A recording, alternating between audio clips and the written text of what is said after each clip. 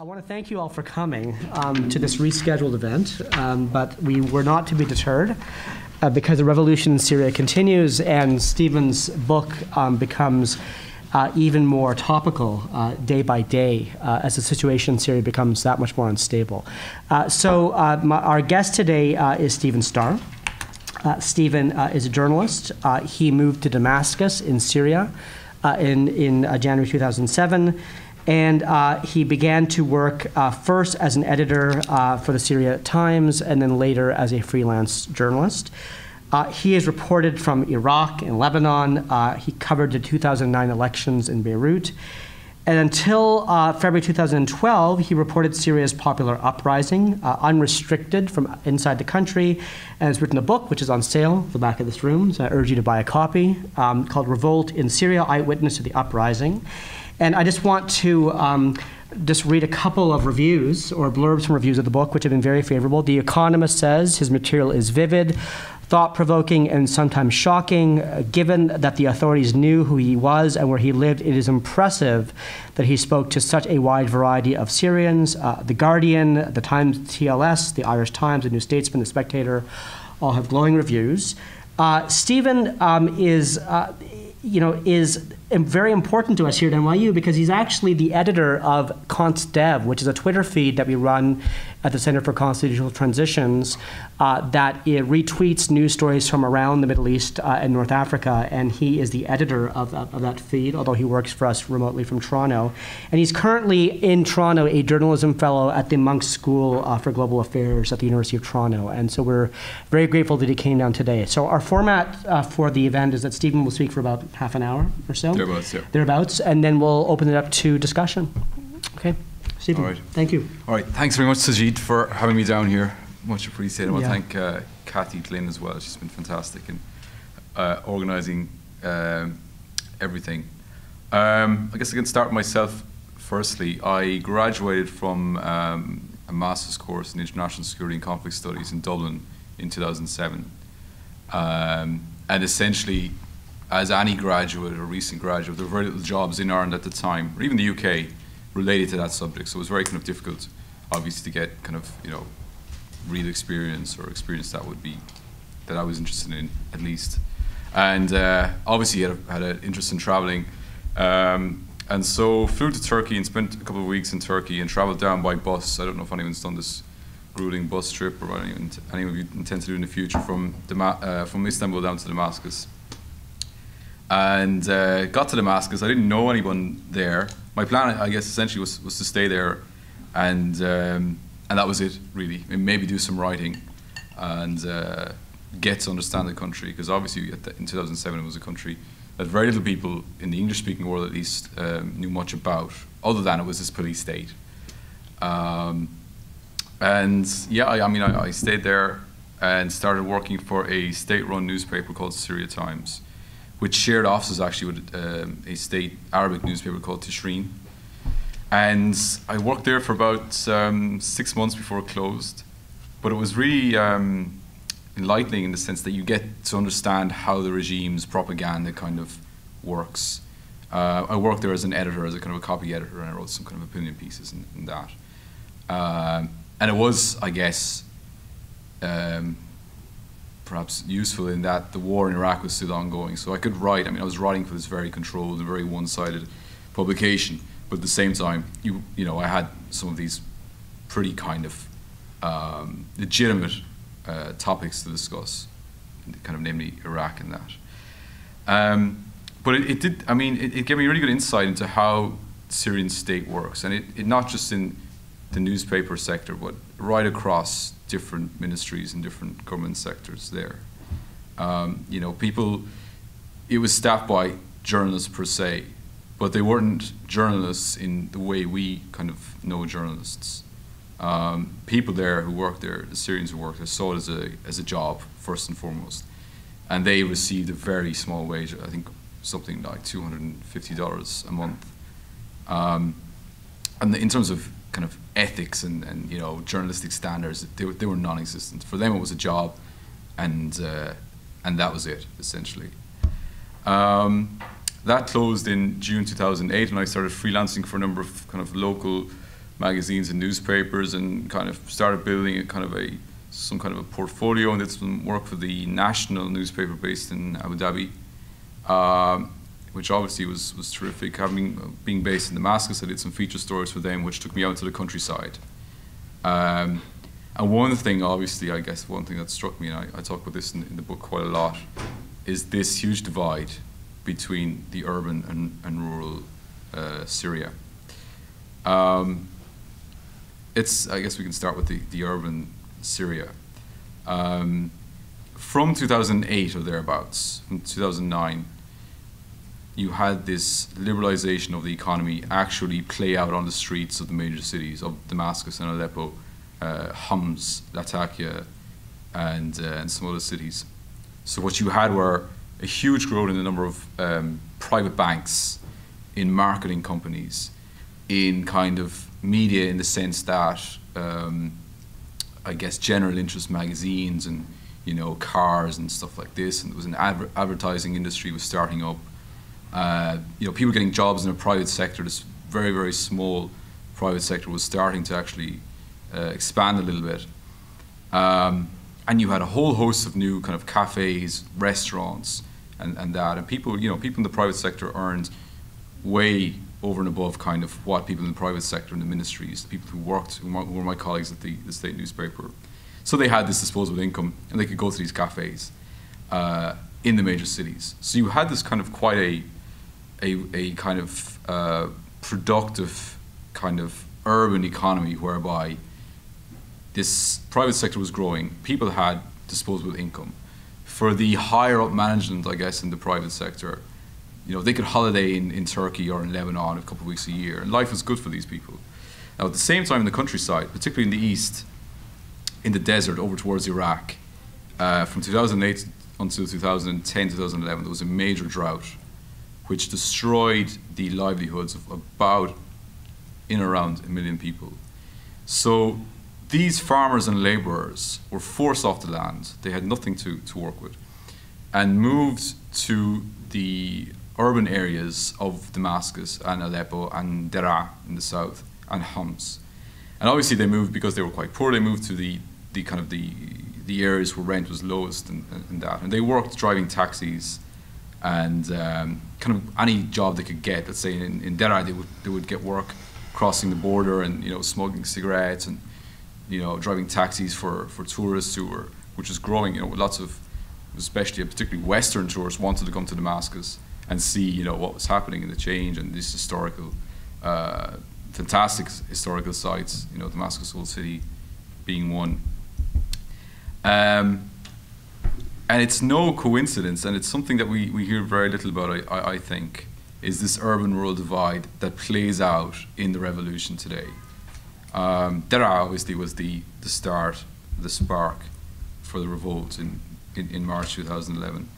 And it's no coincidence that the neighborhoods that saw demonstrations from the beginning were the same neighborhoods that these kind of urban people, farmers and laborers, had moved to looking for work. So they were very much angry with the regime. They had seen very little change that was taking place in Damascus, and I want to paint this picture that you had a number of Cinnabon cafes, you had kind of steakhouses in Damascus, and you had this real kind of opening up, and this people, the urban-based people really liked this change, and for them, life was pretty good, and they liked what was happening, that they had this extra money, that they could travel, and that they could go to restaurants, whatever, 4 or 5 nights a week, and essentially enjoy life. Today, for the most part, what we have seen is these poor suburbs that have revolted and that had protests in the beginning and are now either, I guess, have been shelled or have experienced airstrikes by the regime. And they are essentially the same areas. The areas in the cities, in Aleppo and Damascus, let's take kind of Aleppo. Aleppo today is divided between east and west. So western Aleppo is, for the most part, the Christian community is there. The people who went to these Cinnabon restaurants and went to the steakhouses live in this area. In the east side of the city, were the people who came from the desert, the farmers and that, who are, you know, who live there. And you have this divide, you have this kind of a no man's land in between, and today you have rebels on one side being shelled, experiencing airstrikes. For the most part, the areas of eastern Aleppo have been, you know, most of the civilians have left. And I think this is a really important point to make, because this is why the revolt in Syria hasn't played out as it played out. It's a major reason why the revolt in Syria hasn't played out as it has in Egypt or Yemen or Libya, Tunisia even as well. There is very little support for the revolt by the kind of wealthy urban classes. They don't want change. You know, they were happy with what they have. For them, freedom was an idea. Democracy was something that was Western kind of established. Didn't quite know what it was because it was never discussed, and you couldn't discuss such things in Syria at the time. One thing that did happen early on in the revolution was that there was this kind of opening of discussion between people in Damascus, and particularly, at least I can speak of, where people would say, well, you know, what's happening? Should there be elections? Should the regime enact widespread reforms? And others said, some people said no, and some people said yes, and some people obviously supported the revolt and said, you know, look, the regime has been shooting people in Deran and Homs, and it's obvious what they're doing. We know what's happening. And others said, well, listen, this is now a foreign-based plot. And in the early, you had this, and it was fantastic to see this kind of opening of discussion by Syrians. People talked about issues that they wouldn't dream of talking about before March 2011. But quite quickly, after a few months, these kind of two sides solidified. So if you had, for example, two friends, one was pro-government, and one said, you know, we need new governments, and we need change, and we need reforms in that. These two people wouldn't talk to each other anymore. So that dialogue was cut, remains cut. And, you know, you had people who kind of would defriend their friends on Facebook. They wouldn't talk to them anymore, and, you know, because they didn't agree with their political ideas. So this urban-rural divide, and it's still true today. In the city center of Damascus, there has been little or no violence, aside from car bombs. We don't know who's taking part in those. These people don't want, for the most part, they don't want change. They've seen that, what has happened in Homs and in Aleppo, and they don't want that. They don't want that kind of violence in their own streets. And lots of these kind of urban people as well, if we can kind of take out a section of that population, quite a few people, and particularly businessmen I spoke to, they recognize that the regime is a mafia. They don't like the regime, but they're not willing to go in the streets and protest. And they're not willing to fund the opposition, be it the rebels or the political opposition based overseas. And they're waiting. I mean, I had so many conversations with people who would say, you know, the regime's going to end soon, inshallah, and all this kind of thing, you know, but they played no hand or part in the revolt itself.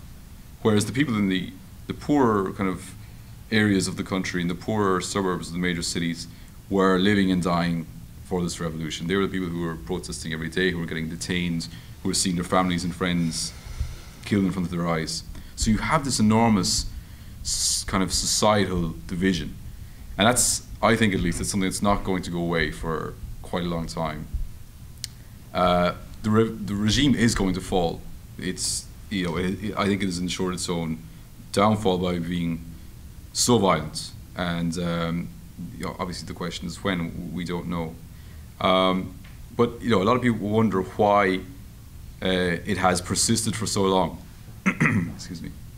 And I think one kind of analogy I was kind of working with was that, you know, when you have a house of cards, and obviously the state system in Syria was constructed in a very durable way by Bashar's father, Hafez al-Assad. He must have been quite a smart guy in that he placed Alawi people at the kind of the higher echelons of the government, certainly of the security forces, also with the military kind of officer corps as well. And you had this system in place whereby defections and dissent and kind of genuine fear of an Islamist kind of uprising was very much kind of present in people's mind. I mean, if you go, for example, to a ministry and you needed to speak to or get approval from a kind of mid-level or high-level kind of high-ranking civil servant, you would inevitably, the accent you would hear speaking to you would be a coastal accent, which is where most Alawi people came from. So the people, such as these people, these mid-level or even higher kind of level civil servants, they would have, there was no chance that they would ever turn against the regime, whether that's symbolic or not, whether their actual defection will be important or not. It's very difficult to say. And that plays true also for the intelligence services and the military as well. But to get back to my kind of analogy, I mean, you had this house of cards, or this kind of, whatever kind of a construct that collapsed as the revolution began and grew. But it didn't collapse outwards. It collapsed kind of inwards, if we can say. And instead of, falling to pieces, you had this much smaller kind of, but much more nimble system, or this kind of a much more kind of solidified government and regime. So, that's why we're seeing today, and I think that's why it's persisted for so long. I guess, another point to make is that when I left in February of this year, and obviously began listening and reading a lot more English language and Western media, I was kind of bowled over by the fact that we were hearing very little from people who either did not support the revolution or were kind of in between. People who kind of, they didn't like the government, and they knew what the government was doing was bad, but at the same time didn't, support the violent uprising. Because certainly my experience of being there was that you had, there were a lot of people who didn't like the regime and didn't support the violence associated with the revolution. I suppose to speak a little bit about what daily life was like for the first 12 months. It's a fascinating thing to see a society and a system that had been so tightly controlled and so kind of run in such a rigid way slowly kind of fall apart and break up. Before the revolution started, people lived in fear of policemen, of being stopped by the police and having to pay bribes, or whatever the case may be. After the revolution began, people would, they would fail to stop it. For example, they would fail to stop at police at traffic lights. And I saw a number of occasions whereby you had your traffic policeman sitting on his motorbike at an intersection, and cars would just drive straight through, on a red light, and people didn't, there's this sense that the state was collapsing, and there was this kind of, people essentially didn't take responsibility for their own actions. So it's obviously it's difficult for the Western media to get these nuances into kind of a 2-minute or a 5-minute news package, when, for the most part, they want to know about rebel activities and how this base has fallen, or this fighting between rebels and government forces, which is the vast majority of what we're getting is this kind of bang kind of journalism out of Syria. I think it's important because if there is any more kind of direct Western military intervention, you have this whole section of society that don't like the government, but don't support the revolution, will become radicalized, I think at least, if and when you had a more kind of direct military intervention. And this is something also that is discussed very little indeed, and it's very important. And the reason for this is because you have the specter of what happened in Iraq. And of course the government in Syria has played this up for years and years, saying that we've got Lebanon to our west and we've got Iraq to our east, and we're this rock of stability. We need to keep things as they are politically. We've opened the economy. You have these restaurants and bars and nightclubs opening up. You've got access to money because there's private banks, and you can get married, you can get a loan, which is a major issue, being such a young society. And the spectre of what happened in Iraq really kind of was hanging over people's head. And it seems unlikely, we don't know, there was a more direct foreign military intervention, be it it'd be kind of airstrikes or the kind of I guess direct arming of rebel groups with whatever it be, guns or anti-tank missiles or kind of shoulder rockets and that. You will see, I think at least, a kind of a very, very serious reaction against this, and you will see the radicalization of a large section of Syrian society that are not involved in the revolution as it stands, pro or against right now, but will, because of what's happened in Iraq and because Lebanon has been and had been so unstable, and they will kind of possibly take up arms against any kind of Western intervention. Or what a lot of people might do is move to the regime side, whatever shape that takes in the future. We don't know when the regime will fall. I think it's certain, as I say, that it will happen. Again, the question it seems to be is that how many people are going to die before that actually happens. And something that's discussed, I guess, is that if there was a more direct foreign intervention, you would probably see the regime fall pretty swiftly. So if you had airstrikes across the country, I think at least that the regime would fall, pretty much overnight. If their military installations are bombed and presidential palaces and so on are bombed, the regime will fall. But in the time that passes after that, where there is no kind of structure, when this political opposition based outside the country is so disorganized, you would have a huge, I think at least you would have a massive kind of period of time whereby there would be a lot of deaths. So I think whether there's more direct foreign intervention or not, there's a lot more Syrians are going to die. And the other option, obviously, I guess, is to kind of let it be from a Western perspective or from Washington's perspective, so that leave things as they are, and let it play out and kind of hold back and say, well, listen, we've no hand or part in this. And if that happens, and it will, I guess it's more likely to happen, rebels will slowly take more and more areas, and I think sometime in the near future, Aleppo is likely to fall. I think today there were 3 helicopters and a MiG aircraft were down by Syrian rebels, and also today was, I think for the first time, found that rebels are able to use this kind of quite a sophisticated kind of manpad shoulder rocket launcher, which can take down helicopters and military aircraft and that. To get back, I guess, to my own perspective, it was, and obviously the book is an eyewitness account. It was, in one sense, easy, in one sense, difficult trying to report what was happening. Obviously, before the revolution, I was writing a lot more kind of feature articles and some tourist pieces and travel articles and that. When the revolution started, there was this huge interest in, doing news and what can you report and can you get out to protests and can you get to Derar, can you get to Homs. And I didn't do any of those things during the revolution because I felt that if I had to do that, having been a registered, accredited journalist with the Ministry of Information, the number of checkpoints between Damascus and Deraa, or Damascus and Homs, I would have swiftly been turned back or deported, or worse perhaps. And I felt that to kind of keep to the routine I was keeping and kind of see how things played out in front of me was a much more kind of, I wasn't getting to intentionally to see protests in that or the consequences of shelling.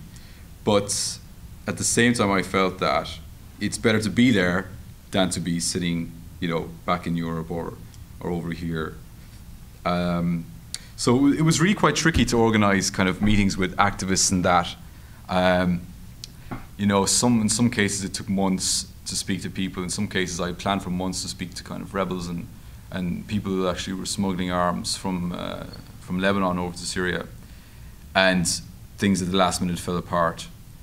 And it was just the way it was. I think I had to be extremely careful in how I operated. I mean, as I talk about it in the book, it was kind of a case that every week I would change my email address and kind of change passwords kind of every day almost. And I remember one stage sitting in my house and kind of going through, trying to remember what email matched with what password, and sitting for like almost an hour trying to match these things up, and just being just so tired, and trying to, to see, does the Washington Post need copy, or whoever was the case. It was just kind of absolutely exhausting. But I certainly felt it was the way to go.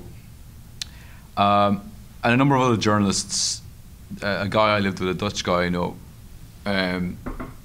innocently enough went to a demonstration outside Damascus and was picked up and put in a plane and deported. That was in July of 2011, so he just got a couple of months. And when I heard about this, I felt that, for me to do that, it's not worth it, because to see, to contact activists, you don't know who they are, first of all. You can't trust them. Maybe it's a regime ploy. If and when you go and you meet them, you're a foreign journalist, you're putting them at danger. But that's not to say at the same time that I did see protests and some pretty horrific things. In the summer of 2011, I was going to meet a friend in central Damascus and happened to come by a protest outside the university.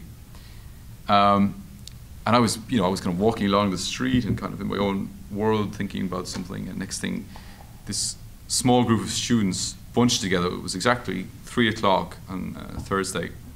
This group of students got together and started shouting, "Hurriye, Hurriye, freedom." And out of nowhere, these police and security guards essentially moved on these kids, and that's what they were. They weren't didn't have guns, and they weren't violent or anything like that. And so I was walking on the street, and I was going actually right past. My intention was to go right past where this protest was, where it happened and ended, in essentially a few seconds. And I was kind of like, okay, what am I going to do here? And if I get, they were chasing the protesters and down different streets and alleyways and into shops and that. So I kind of said, I felt that, if I get caught here, it's not going to tell them that it was a complete coincidence being a foreign journalist at a protest. It's going to be a very difficult thing to try and convince them. So I kind of backed into a shop, and kind of, everyone was dumbstruck by what happened. I mean, the shopkeeper was kind of, his head was down, and he was, he wasn't looking outside. He was afraid to see what was outside, because this was his shop, and obviously the security would come to him and ask, did you know anything about this? And he felt that he could be at risk. And he kind of went about his own work. And it was really interesting to see how people reacted in that moment. So I went into the shop and tried to buy something. I didn't have any change, and I walked back out and kind of continued on my own route. And this one student who was this kind of this young guy. There was nothing violent about him. Was being taken right across in front of me in handcuffs, and the security officer was saying to him, "You want freedom? I'll show you what freedom really is." And I don't know what happened to that guy. I continued on further on the streets, and there were kind of, there were protesters were scattered down the different streets, and one guy had been pretty badly kind of hurt on his face and his arm. Either he was hit or when he ran away, I'm not sure. And I was like, this is a fantastic opportunity. I've been very careful so far in terms of putting myself or putting Syrians in danger. I'm going to try and talk to this guy and find out how they organize to meet, and what their kind of goals are, and what kind of contact they have with maybe opposition members overseas. But as we turned this corner, I saw someone I knew who worked for a ministry, and he was on the phone. And I kind of felt at that stage, this guy knows me, and if I'm spoken to this young guy who's got blood down his face and on his arm, this could really be quite tricky. And my point is that in every neighborhood, in every city and town that is currently under the control of the regime, you have not spies, but you have people who will talk to the security forces. And I'm not sure if you guys know the case of Austin Tice, the Texan journalist who went missing. From what I understand, he began his reporting in the north of Syria and moved all the way south. And I remember reading his reports of the Washington Post and McClatchy newspapers and being, absolutely fascinating reporting. But I found it really difficult to understand how he was able to do these things and go on radio and go and do TV interviews and tweet and use his byline. I mean, for the most part, I didn't use my byline in what I was writing because, you know, you can't do that. You'll get caught. And it seems that when apparently he was close to a town where I lived outside Damascus. I moved out of Damascus kind of 6 months before the revolt started. And he went missing in this area. But it seems to me, at least, that he continued to operate as he had been operating in the rebel-held areas. Now, when you're with the rebels or when you're rebel-held areas, you can move around with your camera, you can interview people, you can, you know, work kind of pretty independently. It's as a journalist operates. But when you're in an area controlled by the regime, you cannot walk down the street with a DLSR camera, ask people, you know, what do you think is happening? Have there been any kind of fighting in this area? Are there plans of demonstrations? You won't last 5 minutes before you're picked up, before someone sees you, before a shopkeeper phones the Mukhtar, the local kind of, I guess, administrative policeman, and someone will come and get you. And in a sense, I kind of, you know, experienced this at one stage. I had an accredited 12-month journalist visa for 2 years. But at the same time, you know, I would get random phone calls from people I didn't know who they were, these guys saying, "Are you at home? What are you doing? I want to meet you. I'm going to come by your house." And I mean, I write about this again in the book, and I'm like, who are you? I have no idea who you are. I have no idea why you're calling me. But I would kind of say, yeah, no problem, come over, it's no problem. You know, I kind of try at least to give the impression that I had nothing to hide. But inside it was kind of like, you know, is this guy coming to arrest me, or, you know, is he coming to beat me up, or what's happening? And I had no idea, obviously. So yeah, I mean, this guy at one stage called me and said, "Yeah, I'm going to be at your house in 15 minutes. Where do you live exactly?" He knew the town where I was living, and I said these things that, you know, yeah, no problem, come over. When you get to this bakery, phone me and I'll meet you there. So he came in and he came upstairs, and I, you know, in a sense, I kind of played the idiot in that I mean, I speak Arabic reasonably well, but I was kind of saying, you know, I was kind of not quite understanding what he was saying in order to kind of, you know, and another sense was that the questions he was asking were so strange. I mean, he was asking what my mother's job was and what my father's job was and what were the names, and, you know, and after a while I figured out that the point of that whole episode was to let me know that they could be in my house, they could call me and be in my house, you know, within 15 minutes. And when he called, I kind of thought there was going to be a police car or a military vehicle or a jeep of some sort. And I went downstairs to meet him, and he was sitting in this kind of pickup van. And I was like, you know, this guy I was speaking on the phone to someone, and I could see him across the street. I was like, this can't be him. But, you know, the idea, what at least the message it left with me was that you have no idea who these guys are. I mean, if you see a guy driving down the street in a pickup filled with fruit or potatoes or whatever it is, he could easily be a security guard or an intelligence official as easily as a farmer. And this is another reason, I guess, not to take, as I felt at least, unnecessary risks. Shortly before I left in February of this year, and this is the main reason I left, I was getting towards the end of my book, but I felt at least more kind of meaty material. The foreign editor of the London Times was in town, and I had done some work for them, and he said, yeah, we want to meet up and do some work together. And all this kind of through last winter, you had a lot of journalists were allowed journalist visas granted by the governments to come to Damascus for a week or for 10 days or for 5 days. So they would come, essentially fly in, be greeted at the airport with their minder, taken to the Ministry of Information and bussed around and taken to Deraa and to meet with the governor of Deraa, who would say, you know, these are outsiders, they're not Syrians, and they want to destroy our country, and they're Islamists, they're Al-Qaeda, and all this carry on. And then they would take the foreign journalists to a police or a military complex, and they would show them, you know, look at all our dead soldiers, and this is what they're trying to destroy a country, etc. And on one occasion, this foreign editor for the Times of London, came, but wasn't assigned a minder, him and his photographer. So they had a good bit of leeway. And why they didn't, I don't know. So on one hand, you had all these kind of journalists who were coming for a week and getting, I felt at least, really good material. They were being allowed, go to Homs or go to Dera, whereas I wasn't. I would phone up the Ministry for Information and say, no, how can we bring these guys in? You don't know who they are. They don't know what they're talking about. I've been here for years and years, but you won't let me go. And the ministry people would say to me, no, you're on a 12-month visa, you can't go to these places. So I guess they saw me as a kind of, a slightly different, maybe security risk. So the foreign editor of the London Times said to me, yeah, we're going to eastern Damascus. There was a huge protest there last Thursday, 4 days previously. And we're going there to find an underground hospital. So he said, do you want to come? I couldn't turn it down. Also, it was this material that I felt I needed for my book.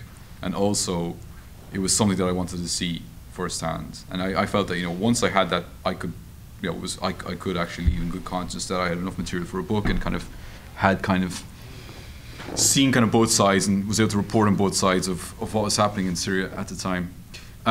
So we got in a taxi and went through a number of checkpoints to this area called Sakba. I write about it in detail in my book.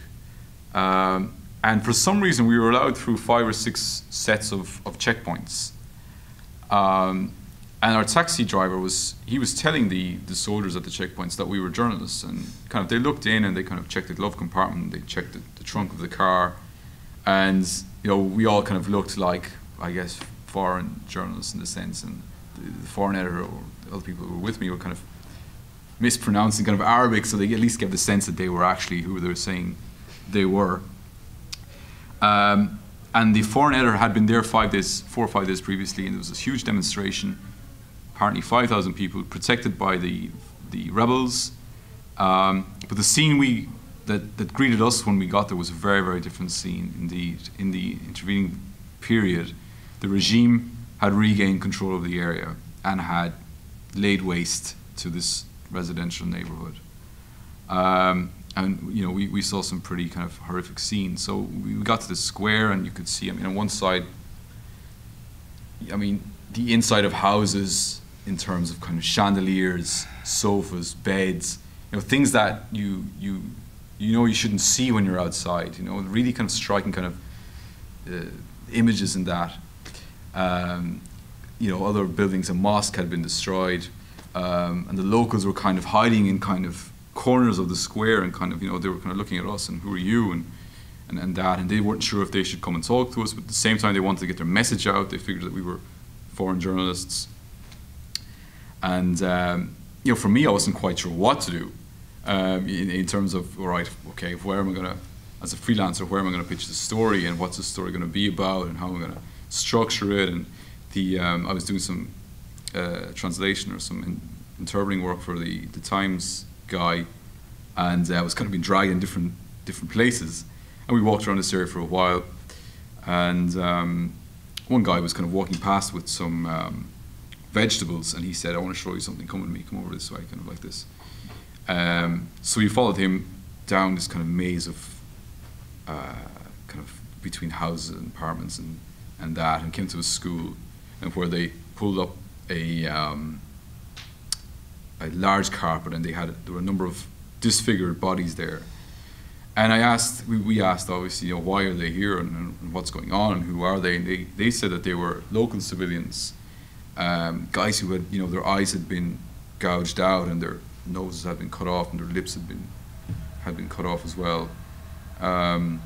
They said they were local civilians who were taking part in demonstrations, and that they were hiding them there because if they tried to in any way publicly bury them, the regime would come. The regime had now taken control of the area. That the security would come, take the bodies, and present them as dead soldiers, or as whatever it was, or as terrorists even, or whatever they figured. That was a particularly striking day. That was the day I decided to leave, in the sense that I felt, the following day, the guys who were with me, the reporters who were with me, went back to London, but I was kind of still there in the area, kind of living, a 15-minute drive from this area and passing through checkpoints, and I didn't know, what aspect of the intelligence service. Maybe they had followed me that day, maybe they hadn't, and this sense of paranoia kind of grew, and you get to a stage when you're trying to get into your email accounts, and you're putting nothing in the body of the email, and you're putting your what you want to say to an editor in a Word document that's attached, and you don't know if that's working. You don't know if if they can read these things through their servers. If you're sitting kind of watching TV, and you hear steps coming up the stairs outside, and you're kind of, right, is this someone coming for me? Is this the time? And it got to a stage as well that when I went to turn on my car, it was kind of like, holding your breath. And when I got to that stage, I was kind of figured that this is, it's not much fun to be living in that kind of climate.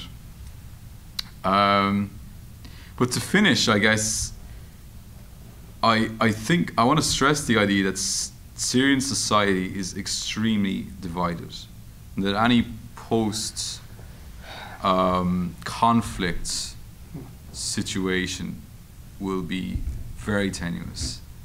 Any political system in Syria, really, it's going to be really quite difficult to figure out how that comes about, because it is just so radicalized. And I haven't even spoken about the Shabiha gangs, these pro-government, mainly Alawites, who are the real terrorists, I guess. What happens to them? They're possibly tens of thousands strong, armed to the teeth.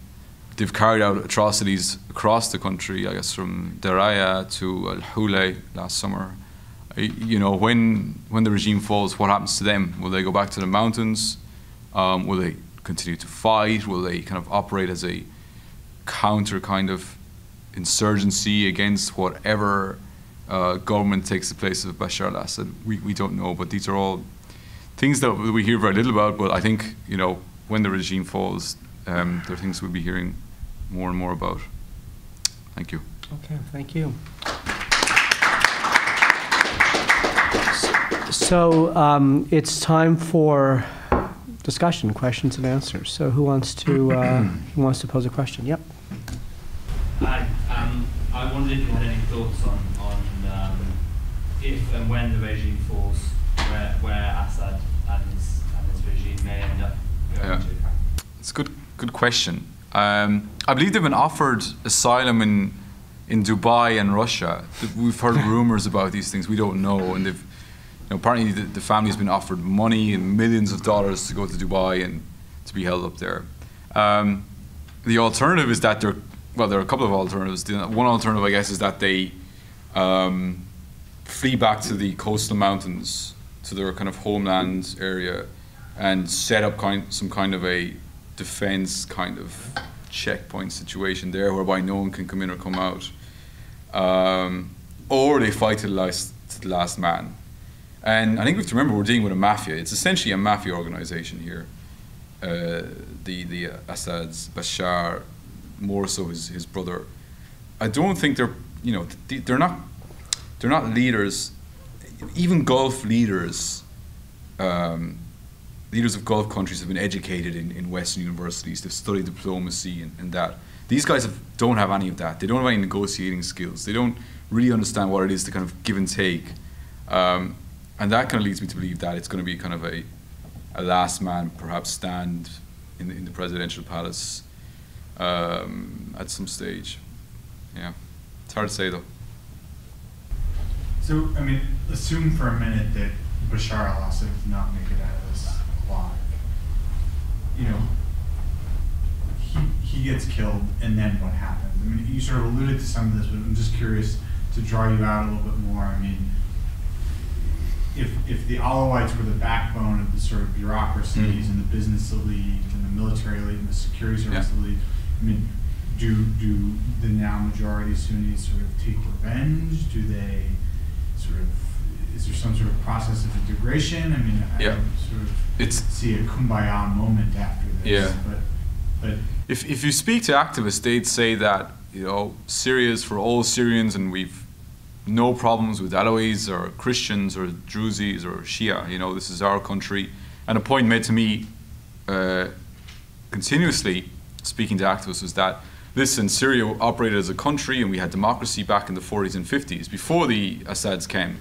And it was fine. We all got on, Christians and Muslims and Druze, everyone got on together okay before the regime came, and that it's the regime that's using this sectarian kind of message.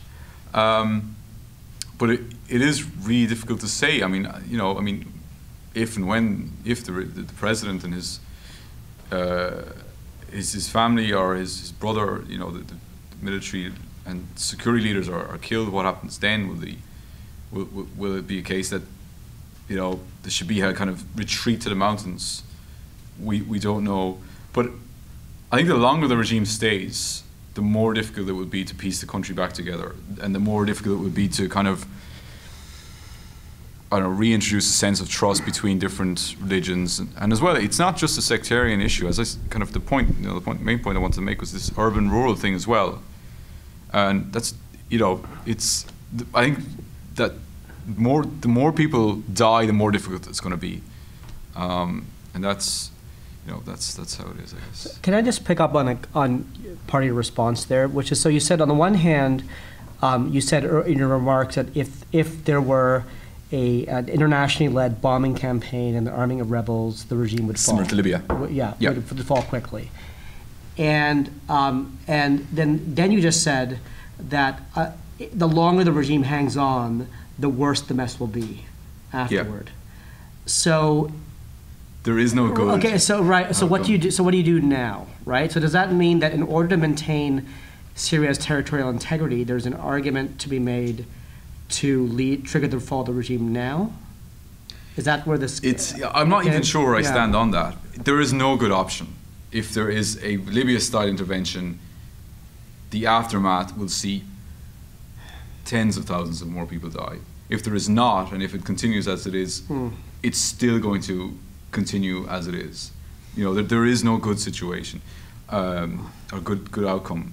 I guess I think at least that if the revolt and the opposition are tainted by this Western imperialist kind of feeling, or this if they kind of dilute the revolution, it will be much more difficult again to piece the country back together, because those who oppose, the millions of Syrians who oppose the revolution, will say, oh, you're working for America, or you're working for Saudi Arabia or Qatar or something. So if Western countries, and if other countries as much as they can, if they stay out, or even if what they're doing, and they do it very much under the table and very much low key in terms of arming rebels, at least it remains a Syrian, they can say, this is ours, we did it ourselves, we didn't get help from anyone outside. And in terms of a society going forward, it will just, you won't have this kind of Western kind of imperialistic tainted issue like you had, for example, in Iraq. Okay, so we'll start over here. So I wanted to ask what we know about the Syrian opposition, because there seems to be very little information in Western reports. They seem to be not a single opposition, but various groups, some possibly Al-Qaeda type groups, some homegrown. There's also something that it seems like an opposition that's sort of loyal opposition, and this opposition that's negotiating with the government, which doesn't seem that credible at the moment. Yeah. And so what do we really know about who is the opposition? Yeah, I mean, when we use the word opposition, we don't. Who are we talking about? Are we talking about the Burhan Ghalioun's, the kind of guys who were based in Cairo or Istanbul or the Gulf, or Paris? Or Paris, exactly, who go on Al Jazeera every night and say, we need to get the regime out. These political leaders, the guys as part of the SNC, the new coalition. Or are you talking about the rebels on the ground, who are the engine of this revolution today? Or are you talking, as you mentioned, the kind of moderate political opposition, guys who are based in Damascus, who are in dialogue and have been in dialogue with the regime for a very long time, who are essentially on a leash, the government lets them out, kind of, lets them publish a critical article kind of once every couple of years, and then pulls them all back in and arrests them, and goes on this kind of plays out this thing, and for decades that's been the case. And it's troubling to think who is it going to be that actually rules the country when the government falls. Is it going to be the established political leadership that's based overseas, the kind of the coalition people who have been trying to get more international kind of backing and financial backing as well, or is it going to be the rebels on the ground, the guys with the Allahu Akbar kind of things around the black kind of flags and that? And it's at some stage, I mean, the overseas-based political opposition will feel like they feel that it's their place to take kind of high positions in any future governments. But the rebels are going to say, well, hold on a second, we fought and died for this revolution. We give our lives. Our friends have died for this.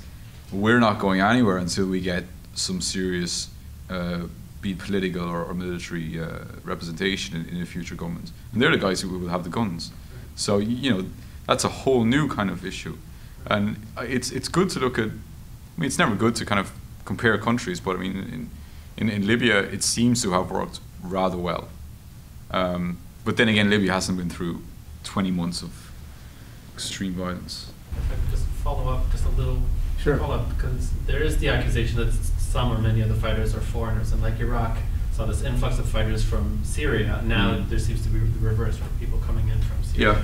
Well, in Iraq, I wouldn't say they went through Syria, but they weren't actually Syrians. But I would say, a very small but growing percentage of rebels, of fighters, are foreign jihadis, and they're very important. They're important for the rebels, and they're quite good at what they do in terms of driving trucks into government buildings or stuff like that.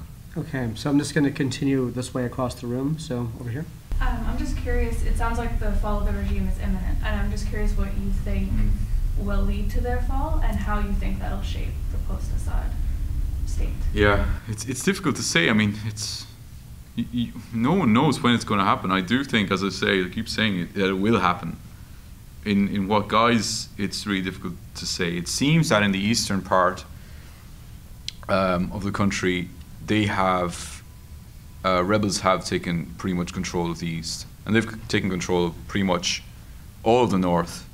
Obviously, the Kurdish area is it's a whole mess by itself. And they've taken, actually, in the last couple of days, a very large military base just west of Aleppo. So, I mean, they have some control, I guess, in eastern Aleppo, in the actual urban areas. And now they've got control of this base. So they're coming kind of from the western side and the eastern side, and their idea, obviously, is to cut the route between Damascus, Homs, and Aleppo, and kind of smother the government's military presence in Aleppo. I think that's probably like one of the next things to happen. When that will happen, I don't know. And I imagine that from there they will move south to Hama and to Homs, and eventually to Damascus. So this could play out, though, for, it could be over by the spring or summer. It could go on for years. Anyone who tells you like it's going to be over in 12 months or 6 months, I wouldn't go along with that. I just wanted to ask, from your kind of personal interactions with Syrians, whether or not you found that people were divided within families and friends who had fallen out over who was with and who was against the president, and how that will be dealt with. Those kind of family divisions are. Absolutely, yeah. I knew an Alawi family. The son worked for an embassy, and he was completely anti-government. And his father was anti-government as well, but his mother was 100% pro-Bashar, pro-regime. I mean, he told me about this one occasion when his father's friends came over. His father's friends used to come over before the revolution to kind of play cards and stuff, but when the revolution started, the mother stopped them from coming over. She didn't want that kind of discussion. Anything bad said about the government. It happens. I think for the most part, the Christian community is much more united in their opposition to the revolution as they see it, this kind of Islamist kind of campaign. And I think urban Sunni families also are divided. You know, I mean, they constantly debate this question of, you know, and what now and what happens after. You know, you want the regime to fall, but what happens then, and who's going to be the next president and the next prime minister, and what plan do you have? And you know, there's been quite a few kind of initiatives of the day after and the new judicial system and all this kind of thing. But I mean, you know, those people, the Alawi middle range kind of government workers that I spoke about, you know, are they going to be able to keep their jobs, or are they going to flee back to the mountains in fear? Will they be accepted by the Sunni majority?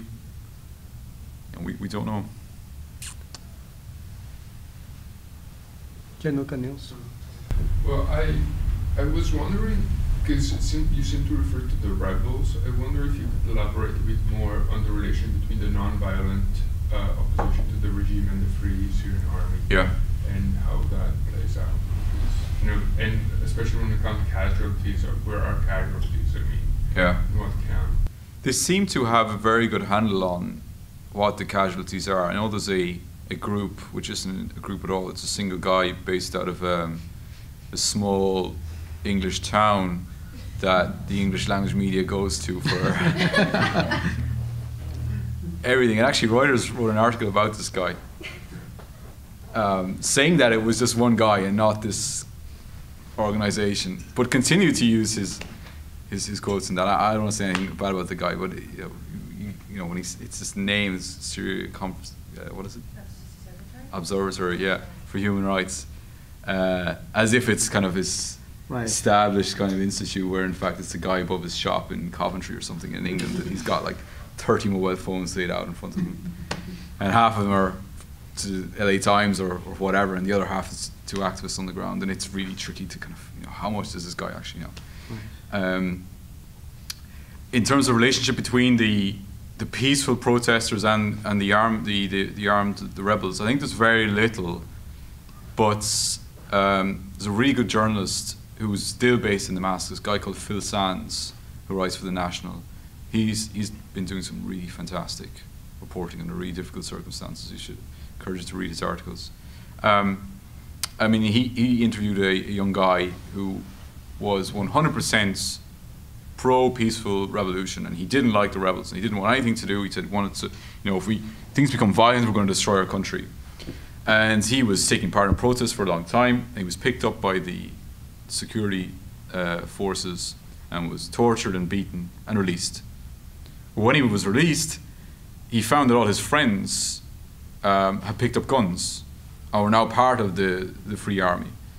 And I mean, he was telling this reporter, you know, well, what am I going to do? There's no protests in my neighborhood anymore, because all the guys have picked up guns and they're now all out in the countryside planning operations and hits on government checkpoints and that. So he's, you know, what do I do? I mean, there's no one to protest with, so I may as well, after being tortured, I may as well pick up a gun and join the armed rebellion.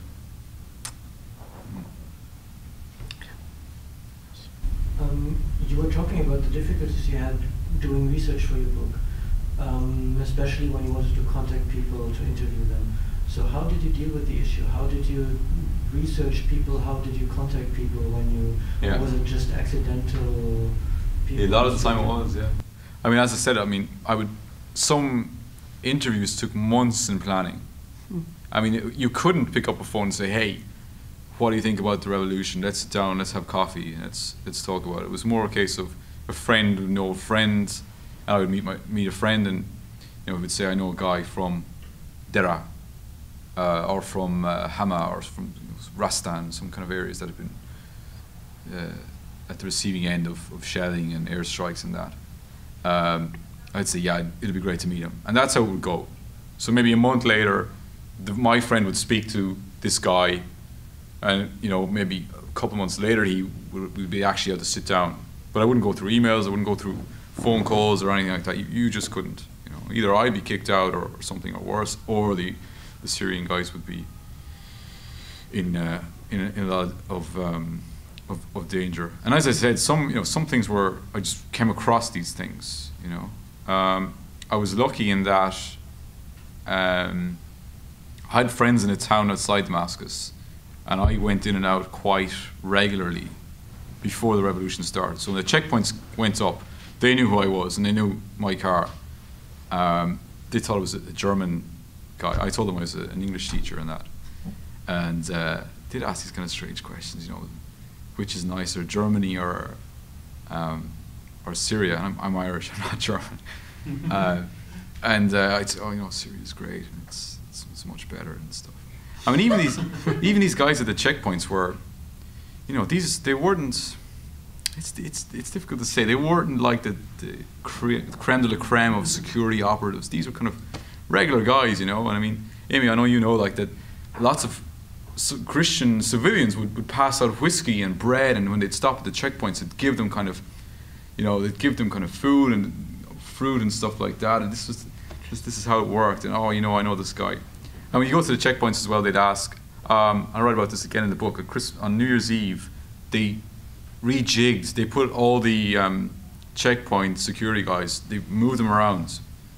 And on New Year's Eve, we went to a party out there in this town, and I was like, this is trouble because this guy doesn't know who I am. And they were checking all the cars. This was a whole new game, you know. Before you'd stop and they'd look in, they'd wave, and they'd know the car, and off you go. Even on Fridays, which was the day of protest, which was, I mean, it was you know, I got some good material there.